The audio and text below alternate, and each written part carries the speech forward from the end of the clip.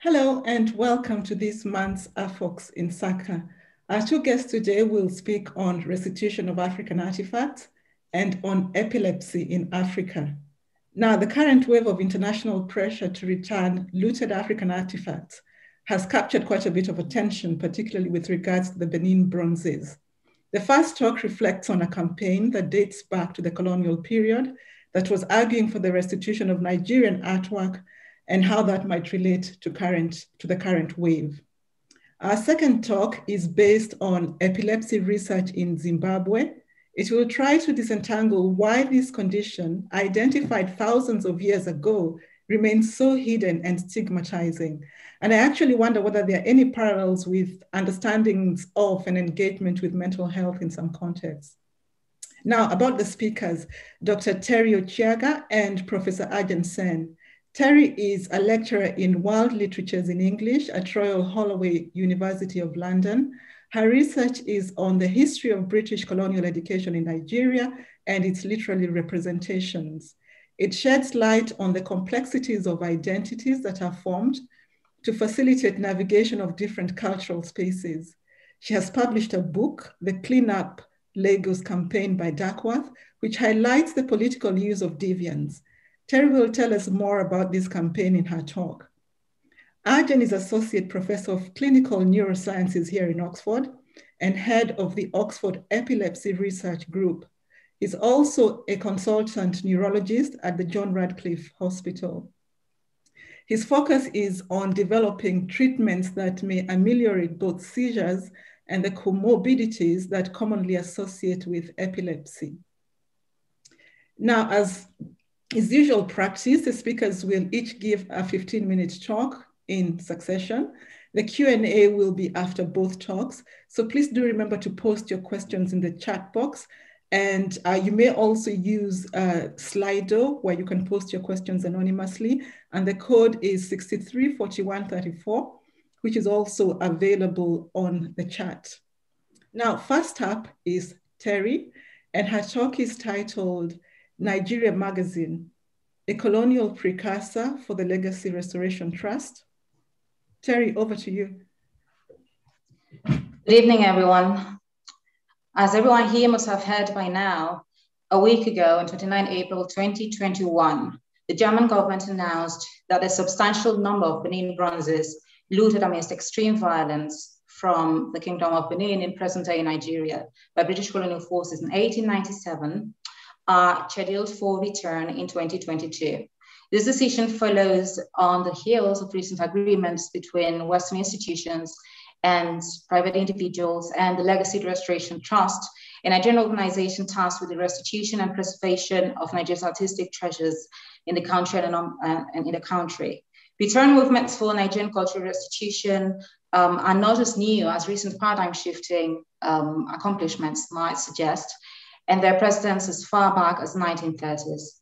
It is with one such movement that I'm concerned today.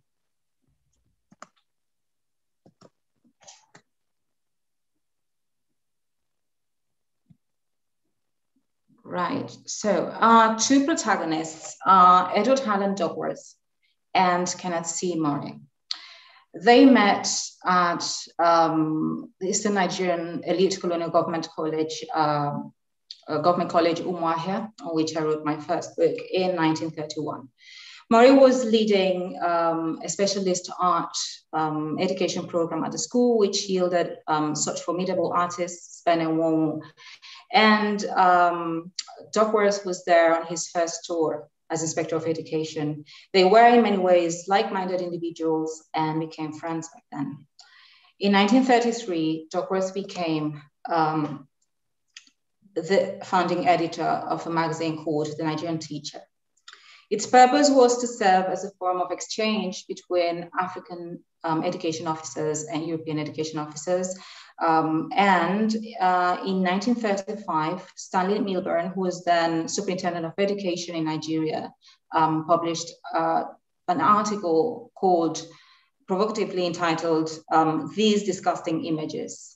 And the piece exhorted Western readers to try not to judge African artists' motives by European standards, for it is better to recognize ignorance than condemn African art as unskilled and worthless.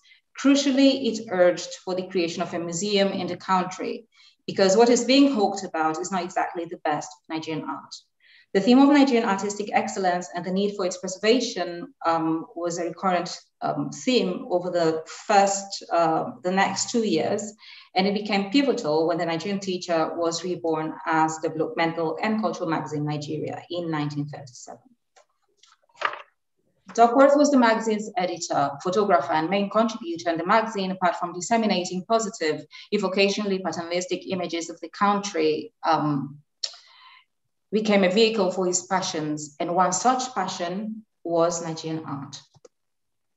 Duckworth was an engineer by training and had been recruited into Nigeria's colonial education system as to establish science teaching in its government secondary schools. But his interactions with other education officers, particularly Murray and Milburn, had resulted in a very keen interest in African antiquities.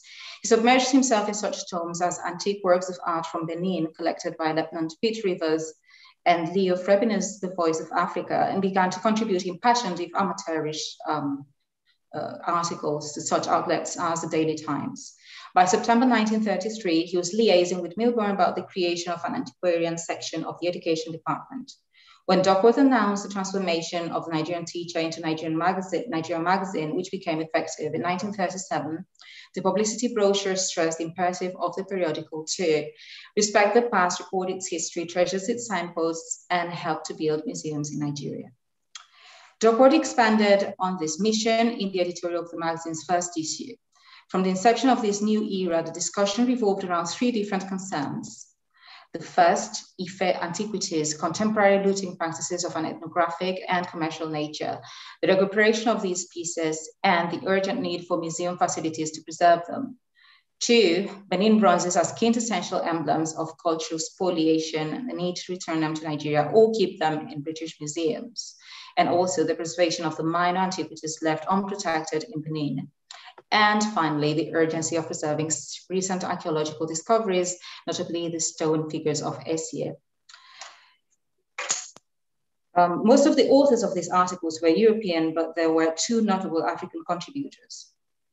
The first was Adesoji Aderemi, who was the Oni of Ife, and Chief Jacob U. Ageruba, who published articles on the history of their respective towns and discussed the preservation of antiquities.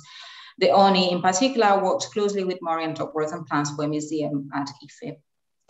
The 1938 British Empire exhibition at Glasgow gave a great impetus to the movement. Duckworth was asked to curate a Nigerian section on arts and crafts, and Murray helped him to assemble the exhibits. At some point, one of the organizers thought that it would be a good idea to have a sort of extended booklet on the section, and Duckworth decided that number 14 of Nigeria Magazine was going to function as a sort of catalog for the exhibition. He wrote a 3-page editorial, and Murray introduced and guest edited the issue.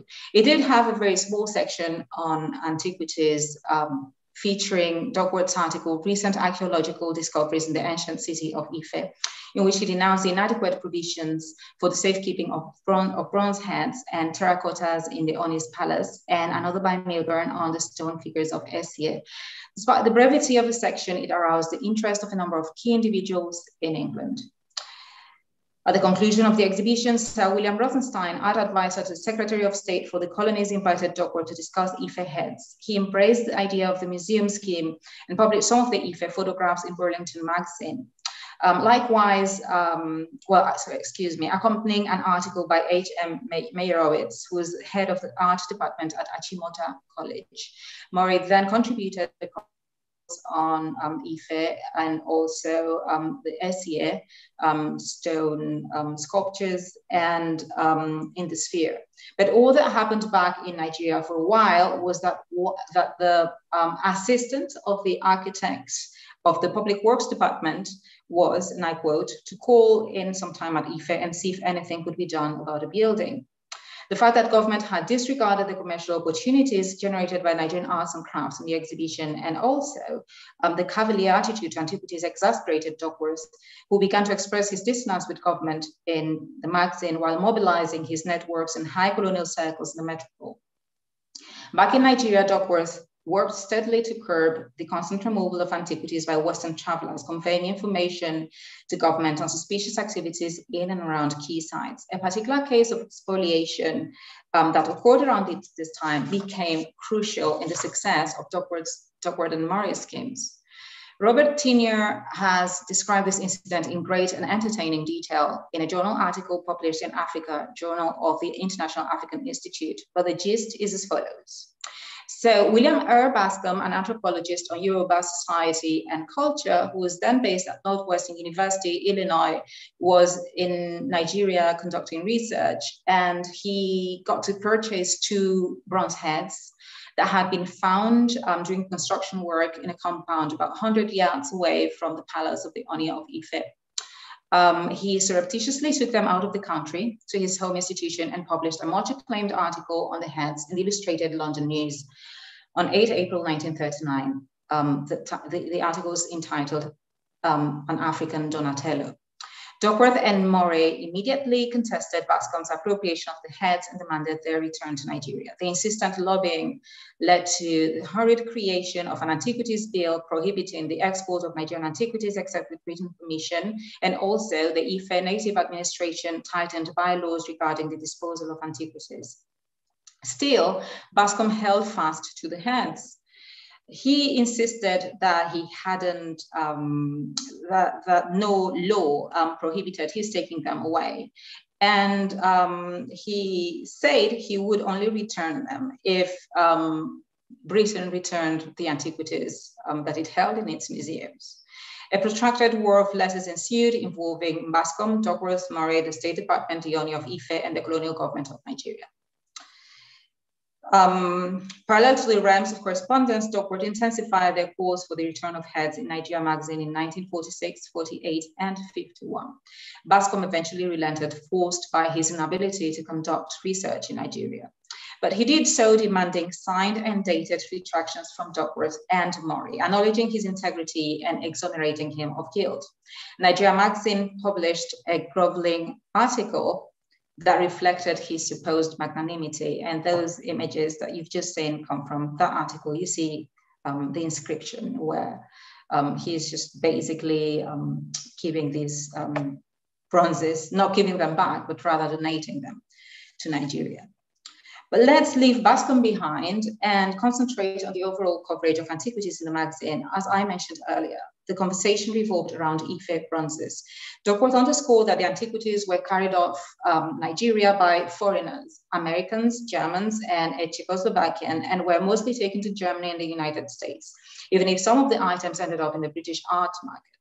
And while it would be ideal to restore these objects to Nigeria, Duckworth posited that the British Museum would be a savior of sorts, a much more fitting location than the aforementioned countries. But the generosity of a subscriber to the National Art Collection Fund allowed for the purchase of one of the Ife heads, Duckworth enthused that it had found, quote, a more appropriate home than others, since it has become a treasured exhibit in the British Museum in London.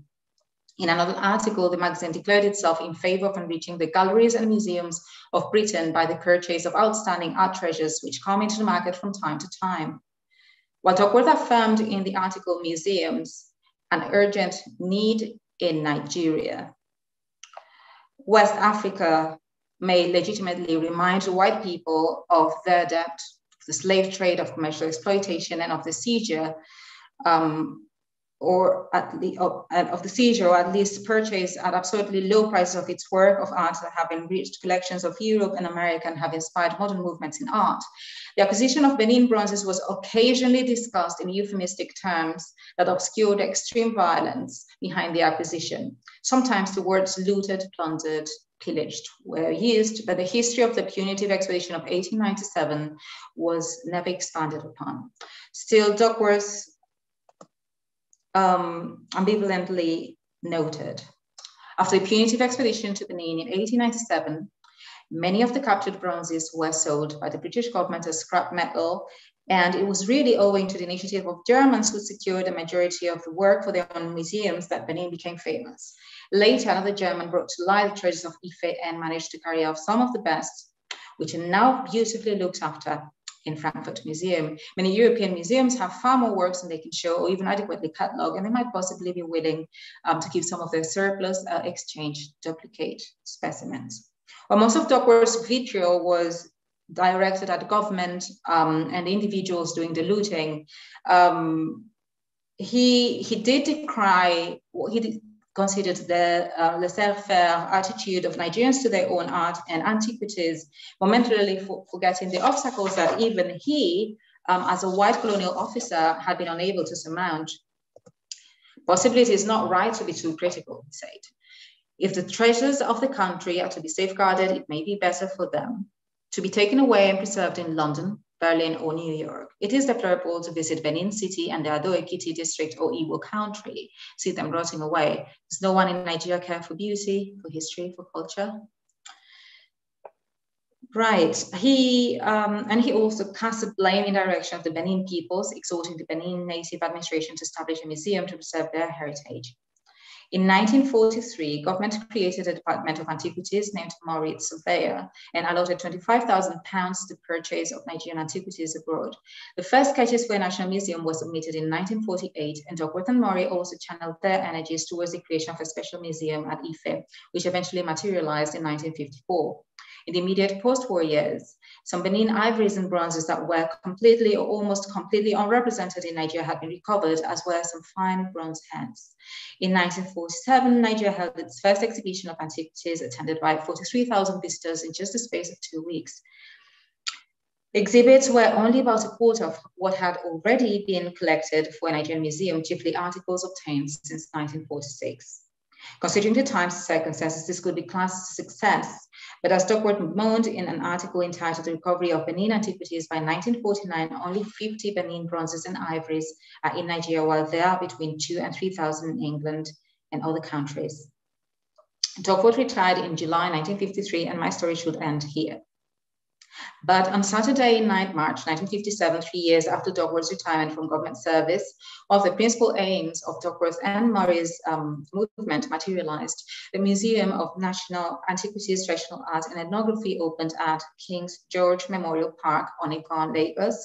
Under Murray's direction and curatorship, it boasted 6,000 pieces, very few of which were displayed due to lack of space. These included a 2,000-year-old terracotta head from Nok, Benin bronzes, and Ife head, and several masks from Eastern Nigeria. While Murray had accomplished and was ultimately responsible for the actual establishment of the museum, the press gave Duckworth's efforts their due in the report of the opening. I quote, "The idea was that of Mr. E.H. Duckworth, indefatigable champion of the need to preserve under ideal conditions all that is best of traditional and historic interest in Nigeria," hailed the daily service. Gimo Kwede, writing for the Daily Times, also affirmed that Duckworth jolted government into awareness of its responsibility in this direction. Apparently, the government took a lot of jolting. So let's have a look now at sort of comparative view between what I'll call the movement and today's Legacy Restoration Trust.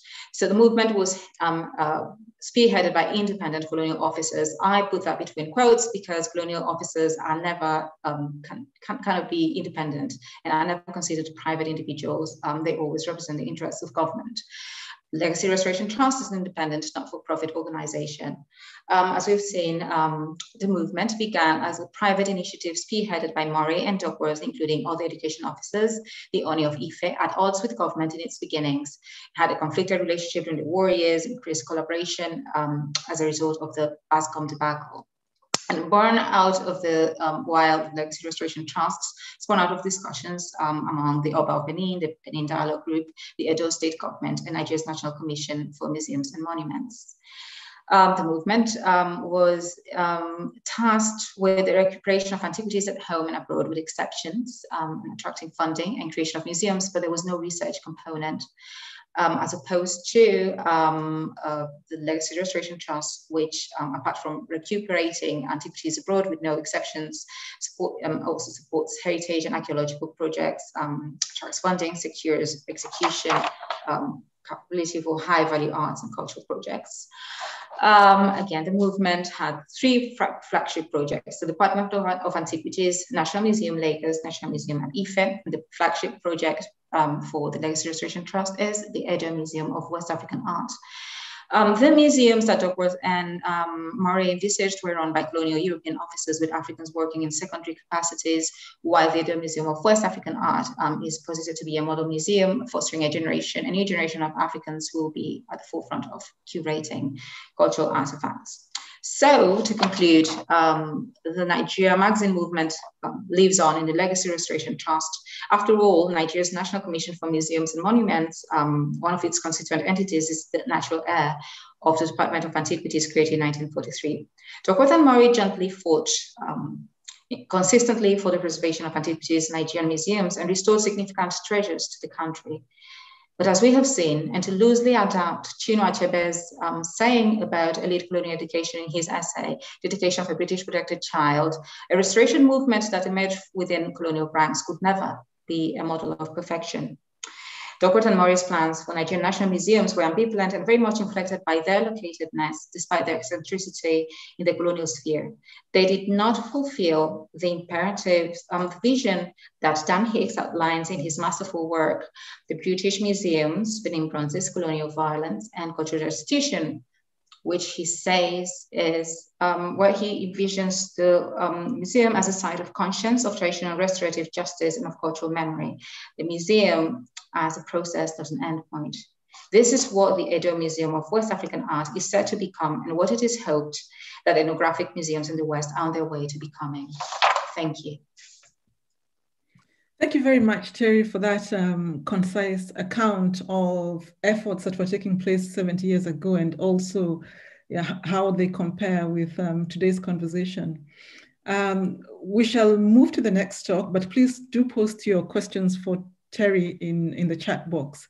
Now, our second presentation is by Arjune, and it is titled Perspectives on Destigmatizing Epilepsy in Africa.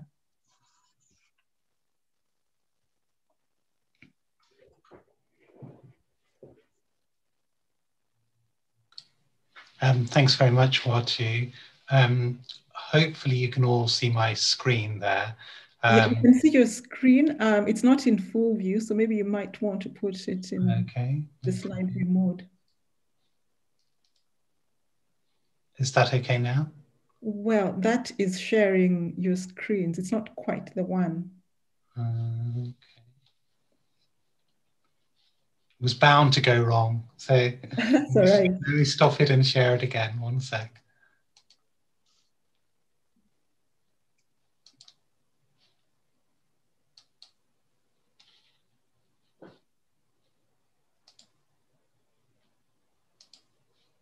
How's that? So this is the presenter's view. It's not quite it. It's just, I'll just take presenter view off. That should be okay now. Yeah, I think let's carry on. Okay. Okay, yeah. Yeah, it's fine. Okay. Good evening, ladies and gentlemen. Thanks very much, Watu and Afni for inviting me to present here. As you know, the insaka is designed to highlight very different areas of research in Africa. And this is certainly very different to Terri's thought-provoking talk that you've just heard about. I'm a consultant neurologist in Oxford, and also very lucky to have been an AfOx awardee. So we received an AfOx grant some time ago, and I'll come back to why that's so important a bit later on. So we're going to be talking about epilepsy, and epilepsy is an enduring global health imperative. And it was suggested by the WHO in 2019 that it should be listed as a public health imperative. And we're going to explore why that is and some of the difficulties that still persist for people with epilepsy. Now, I hope you like this slide. I try to say this slide at every opportunity, and hopefully you can see the cogs turning there. And this is all of you, so the brain network is working correctly. Now, all of us on this call will have little individual nerve cells that are firing off incorrectly all the time. But what happens in epilepsy is that you get a network of nerve cells that fire incorrectly in one part of the brain. So the network starts to fire incorrectly, and that's what results in a seizure. Now, seizures are very common. 5% of us will have a seizure at some stage in our lifetime, and there are about 600,000 people in the United Kingdom who have epilepsy. It accounts for 1% of the total burden of disease, affects all socioeconomic groups, but has a predilection for people in lower socioeconomic groups. Affects all ages, the highest incidence is in older populations, and that applies across the world. So populations are aging faster in resource-poor settings, about 3 times faster than in places like the United Kingdom. And so the prevalence of epilepsy is only going to increase. These are the key statistics to remember about epilepsy. So 50 million people have epilepsy worldwide, 85% of whom live in low to middle income countries. And it's a condition that associates with significant risk of injury, risk of head injury, and occasionally seizures and epilepsy may associate with mortality. It also strongly associates with comorbidities of cognitive difficulties and mood-related problems such as depression, for example. And we may get a chance to talk about the intersection of epilepsy and mental health a bit later on. Regrettably, there's an 80 to 85% treatment gap in resource-poor settings for epilepsy, despite epilepsy being a very treatable condition. So we've said that it increases mortality. The standardized mortality ratio is 2 to 3 times that of the general population. Sudden unexpected death in epilepsy may account for up to 17% of all epilepsy-related deaths, but it can be perceived to be a frightening and stigmatizing and limiting disease. And that's what we're really going to explore. But while we're exploring this, we need to remember that the majority of patients could be controlled with anti-seizure medications that probably cost less than £1 per month. Now, I mentioned before that epilepsy is an enduring global imperative. And why did I say that? Well, it's because epilepsy is a really ancient disease. We've all been confronting over the past 18 months the horror that is COVID, but epilepsy was written about in Babylonian texts, and Hippocrates identified so long ago that actually this condition, which at that time was called the sacred disease, was actually no more sacred than any other disease. So it was not something divined by the gods, but it was a condition that had physical and mental afflictions as any other might. Despite that recognition, epilepsy has been stigmatized throughout time. There are multiple ancient beliefs or beliefs that are attributed to being ancient relating to possession, lunacy, retribution, or that epilepsy is actually contagious. And these are just some examples of that. So Julius Caesar, for example, had epilepsy. And at the time that Julius Caesar had epilepsy, what was considered to be the treatment for epilepsy was gladiator blood. So that's what you see on the right-hand side of your screen is a gladiator who's unfortunately been killed. And what would happen is people would stand with small clay pots just outside the walkway of the Colosseum. So as people were being dragged out of the Colosseum, they would try and collect the blood in those small pots, then rush home and then give it to their relative who might have seizures. And seizures tend to stop of their own volition. But if you happen to give the gladiator blood at the time that the seizure is stopping, you fuel a myth that actually it was the gladiator blood that helped stop the seizures. And so unfortunately, these things become embedded in society. This is a lithograph from about the 14th, 15th century. And you can see here a patient with epilepsy who rather than being taken to a physician is being taken to a priest to try and stop the seizures. But these ancient beliefs persist even now, and they persist in all societies. So these are just some examples that are taken over the last 20 years. So as short ago as 2002, nearly 30% of people in the Czech Republic thought that epilepsy was a form of insanity. In 2004, in the United Kingdom, more than 50% of people thought that people with epilepsy should be treated differently. And it's worth noting that many laws relating to epilepsy were only repealed in the 1970s, even in the United Kingdom. In 2005, a study showed that parents had great objection to their children marrying people with epilepsy. And about 10 years ago, there was a study in Georgia which showed that about 14% of people wouldn't allow their children to play with someone with epilepsy, and the attitudes were worse in those with medical training. That wasn't necessarily doctors and nurses, but it could, for example, include secretaries or administrative workers who worked within the health service and had some contact with medical services. So what about in Africa? Well, about 3 years ago, there was a systematic study of the stigmatization of epilepsy in Africa, and it captured data from 23 studies. And I've just put on the map the number of studies from the relevant countries. Don't worry, we're not going to test geography, but you can see where the relevant studies were from.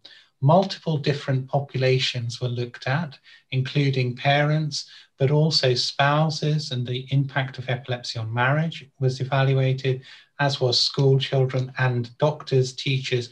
Lots of different things were done. And what they found was that stigmatization and misconceptions about epilepsy were widely prevalent. This is just an example. This is a table taken from the same paper, illustrating the kind of misconception categories that exist.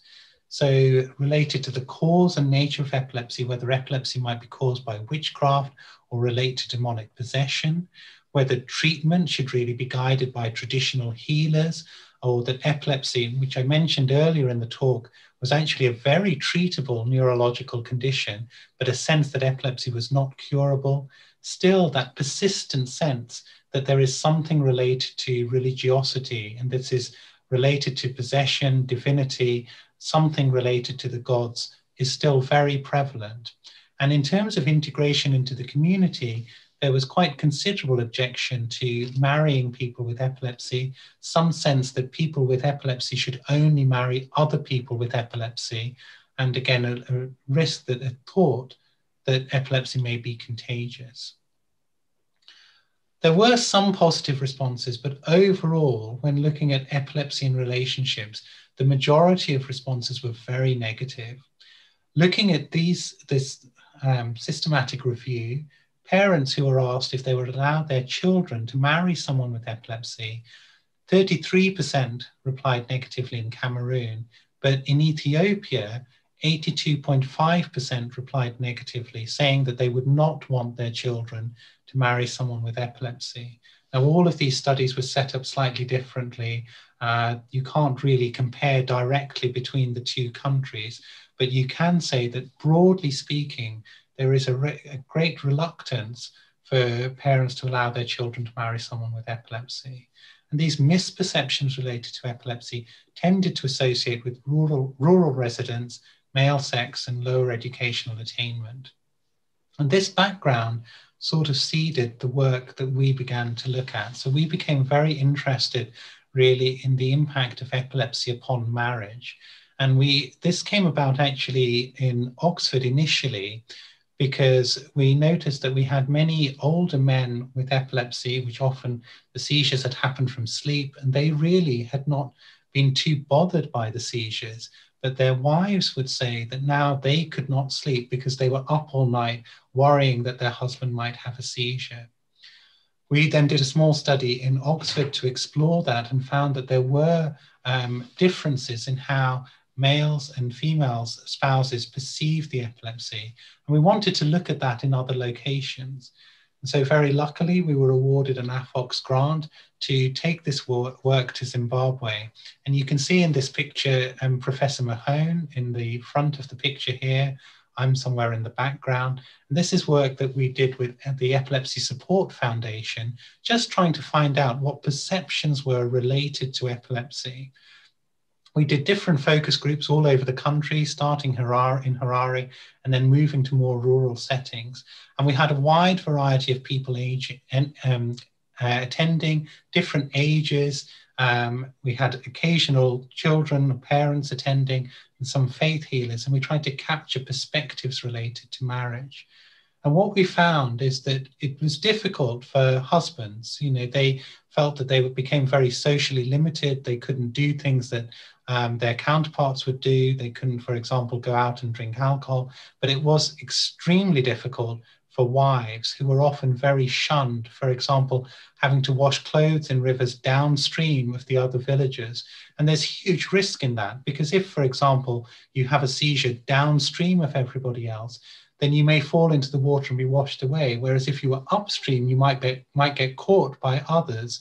But the reason for being downstream is a sense that even from the washing of clothes, that epilepsy was contagious, and that somehow the epilepsy would be transmitted through the water and again result in other people having seizures.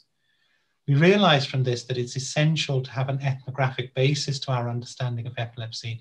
And this is the work that Sloan has been leading on in all of the projects that we're looking at in epilepsy currently.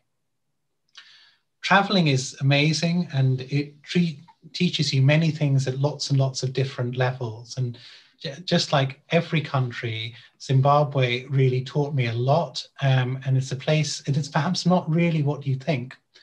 So there are definitely traditional healers, and often, maybe until the past 20 years, conventional medicine has tried to shun traditional healers. But actually, traditional healers are very respected members of society and are often far more trusted than doctors. And so now we are much more looking to engage with traditional healers to try and destigmatize epilepsy.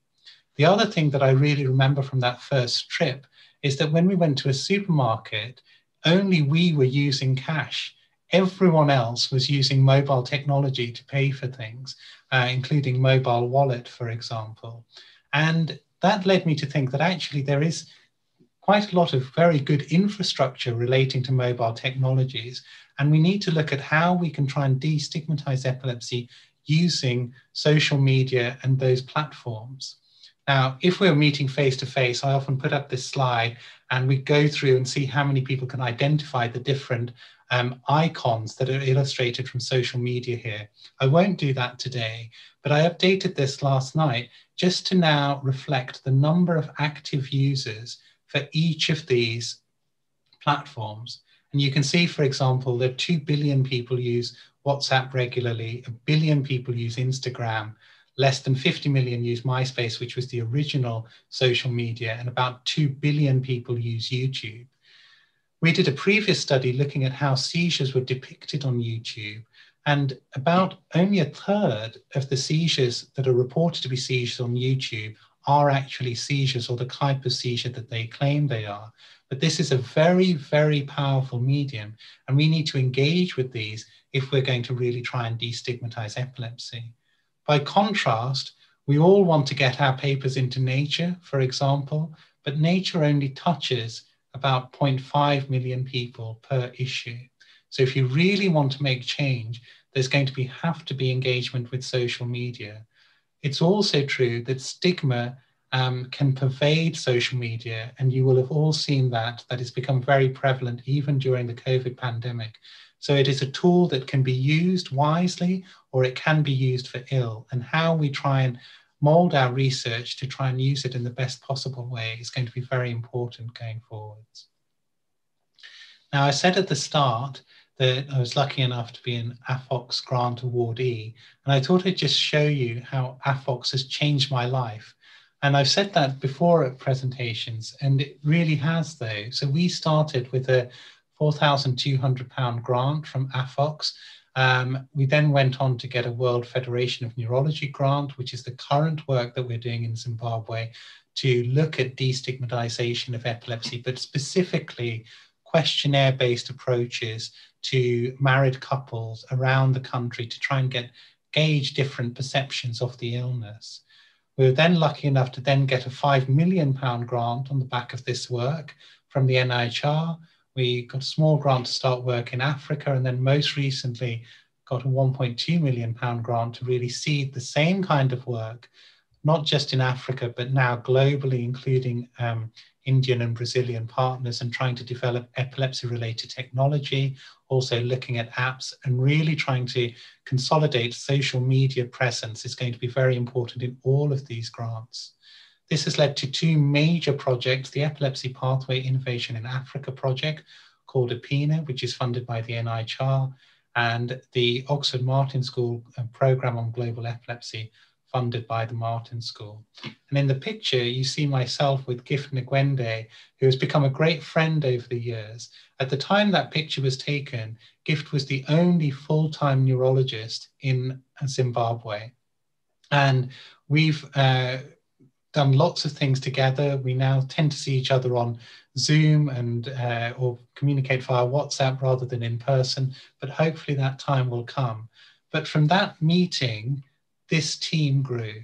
And so this is the APINA team, which, as you can see, involves a wide variety of different professionals, all now working to try and help people with epilepsy in Africa.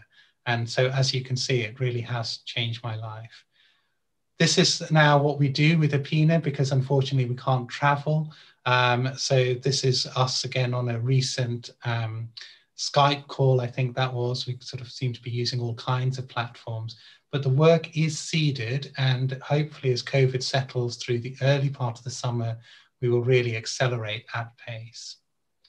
So I'll conclude there, and rather than conclusions, I thought I'd end with ambitions. So what are we going to try to do?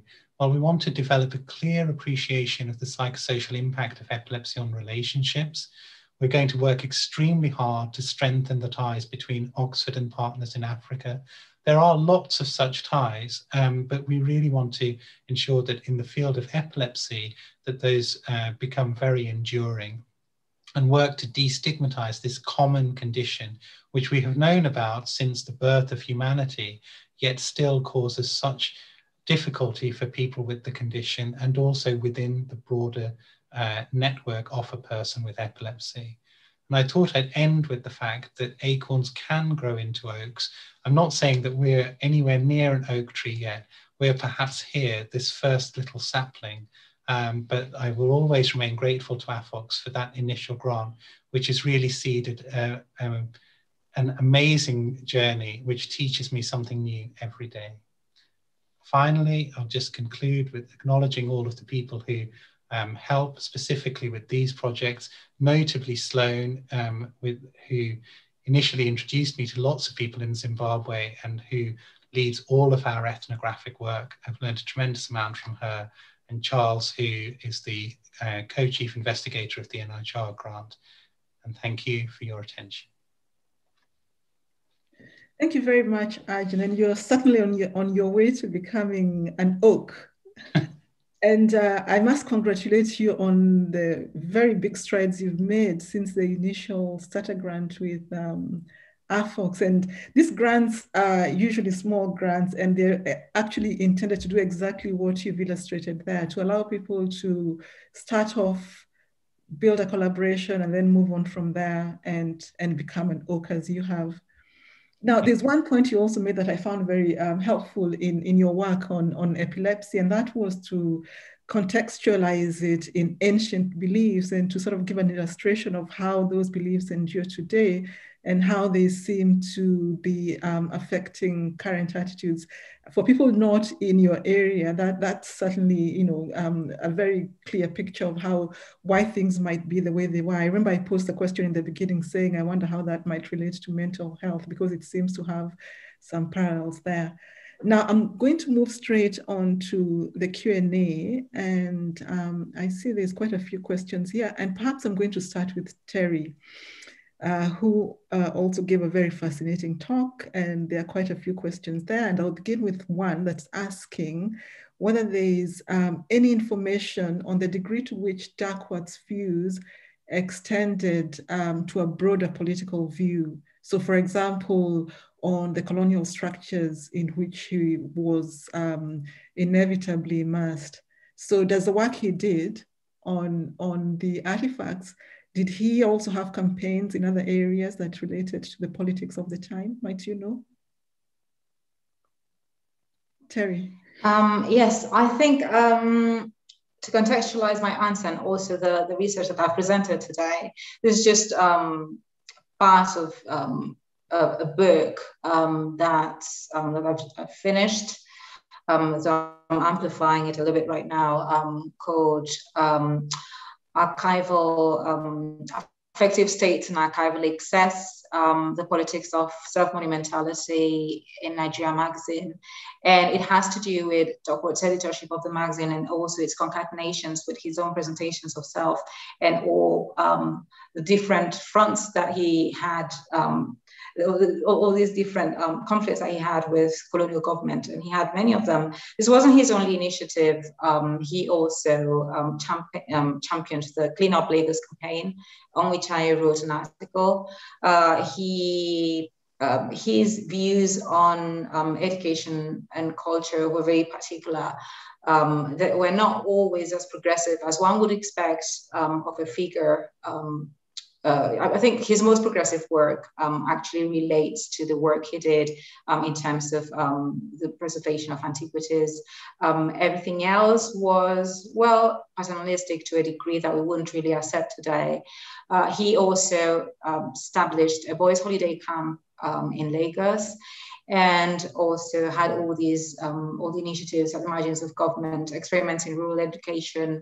So he had his hands in way too many pies. And most of the issues arose not necessarily from the nature of these projects, but rather because that's not what he was hired to do. He was just hired to report on the progress of science teaching in Nigeria, and not to go off and do all these things and antagonize government, both in the magazine and in his liaisons with higher placed colonial officers, officials such as Christopher Cox, who was Secretary of State for the colonies.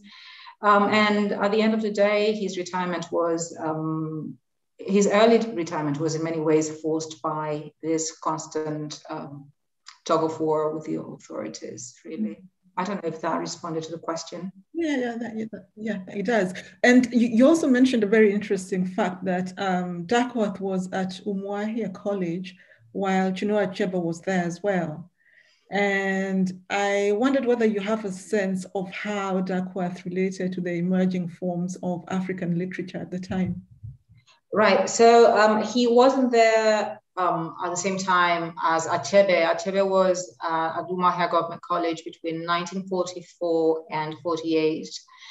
And Duckworth was there in the early 1930s. That was when he was actively doing the work that he was hired to do, as I said, which was Inspector of Education. So he did spend some periods at Umuahia, not just looking into the science teaching of the college, but also teaching chemistry and physics himself.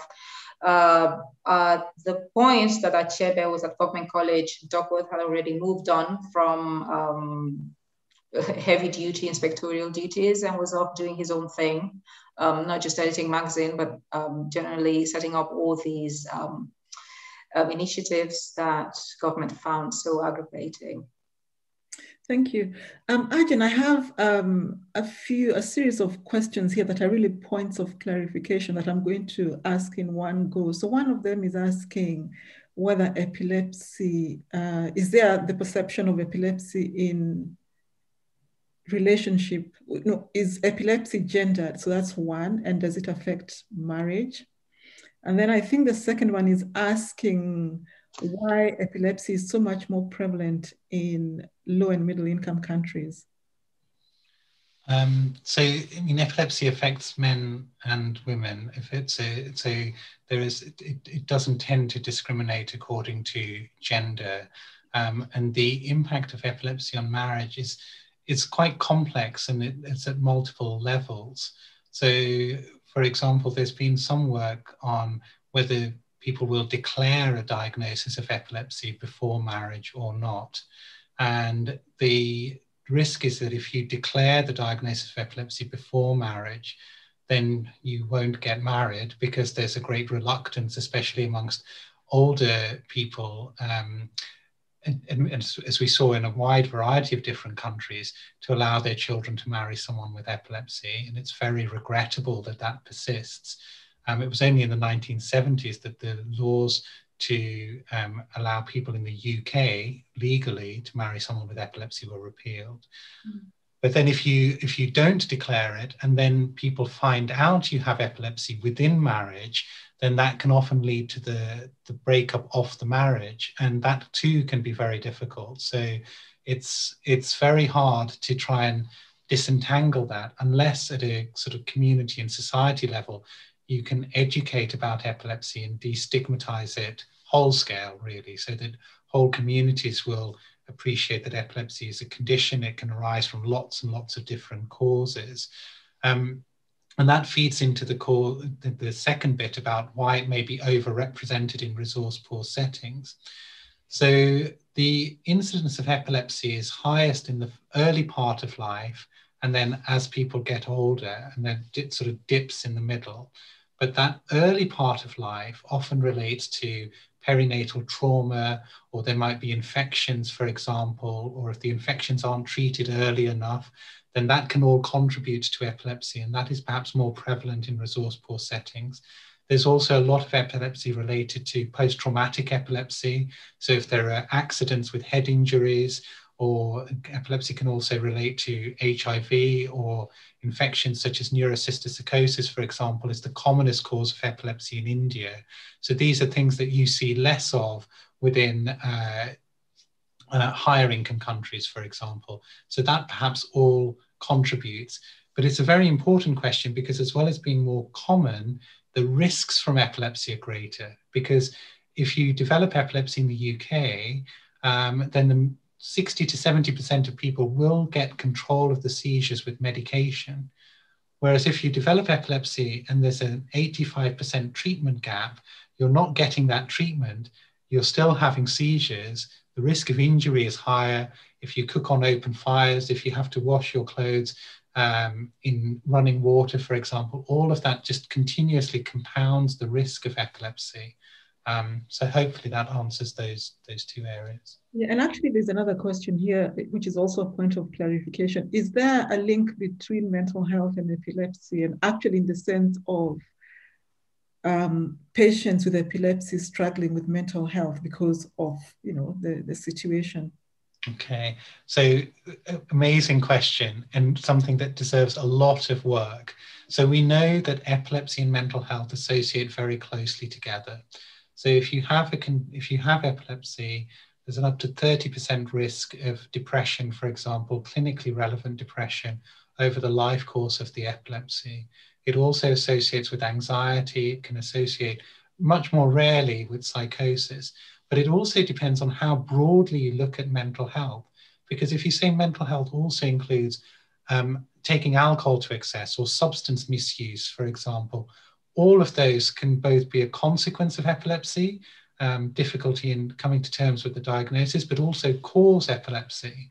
And mental health can also be incredibly stigmatized. And so there is going to be a lot of commonality within that.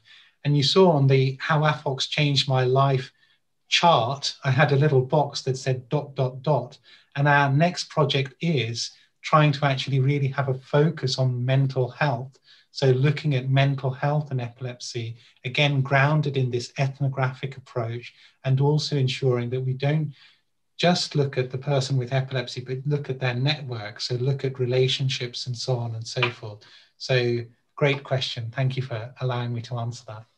And I'll just squeeze in one more here. This one is not for clarification. It's asking for your thoughts.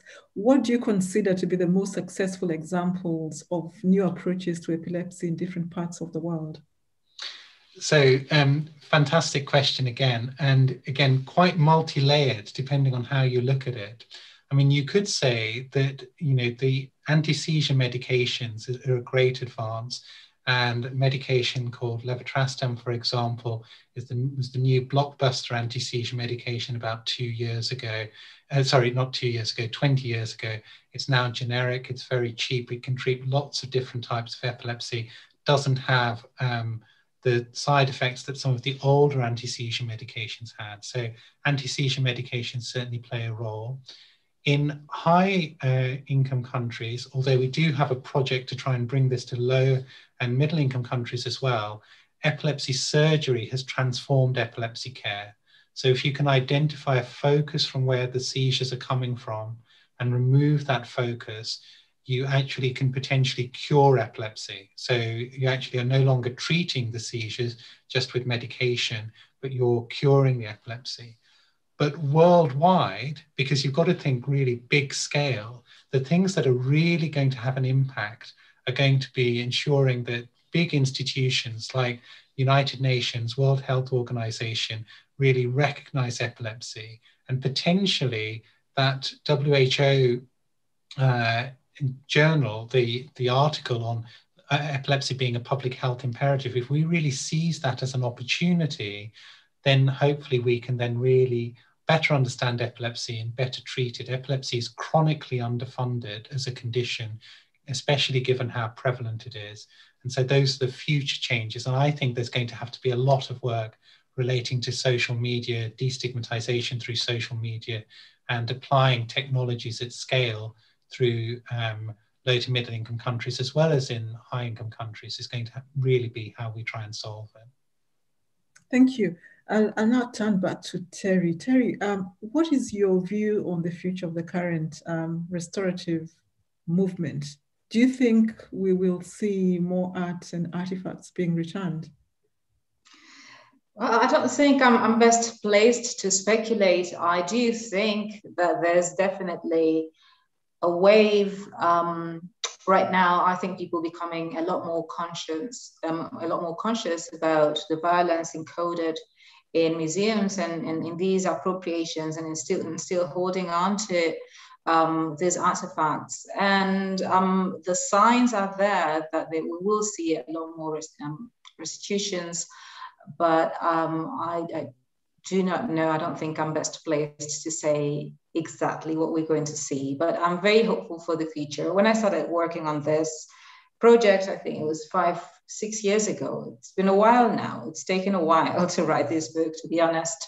And I first encountered Duckworth and Murray's project. I'd never have thought that we would be hearing all these really encouraging news right now. So it's an exciting time, which is why I decided it was part of a broader chapter. And now I've decided to make it into its own chapter because it's so topical and so relevant, and it's so amazing to see how far those initiatives have come, and all the amazing permutations that they've suffered in this space of time. So I'm hopeful. Yeah, and just going back to some of the other work that you do on colonial education and representation and so on, and some work on the complex identities that have formed to navigate different spaces. Do you think there's any link between those sorts of complexities and how the campaigns or the movements or the discussions around looting of artifacts and the difficulties around restitution have taken place? I think it's something we would have to take on a case-to-case basis. I think when it comes to Duckworth, there's definitely a connection, and that's part of what my book is trying to explore. On the one hand, we've got a man who is a colonial officer and who, unlike most of the colonial officers, wasn't there for vocational reasons. He just happened to be hired for that job. He was teaching in a public school in England and didn't close college, and then he was recruited for the job. So he didn't really have that sort of mindset going out there. But at the same time, he was very loyal to Empire. He very much wanted to progress within its the different opportunities that it gave for social advancement. And he was caught up between his authentic admiration of African culture and his desire to actually be in Nigeria, not just as an ordinary Nigerian citizen, but rather enjoying all the privileges that came with colonial life. So what happens when an individual is, on the one hand, seemingly progressive and seemingly promoting all these cultural forms and art, but at the same time is very much interested in entrenching his position within the colonial government.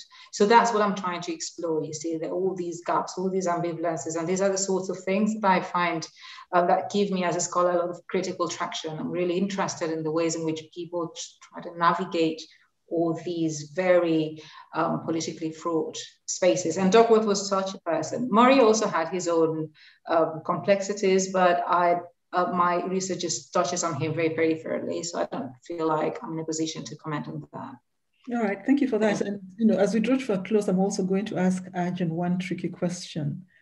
A lot of people found your presentation very inspiring as well. And one has to wonder how your research will be affected. I know you spoke about the WHO and, sort of gaining traction there with, the journal that came out and so on.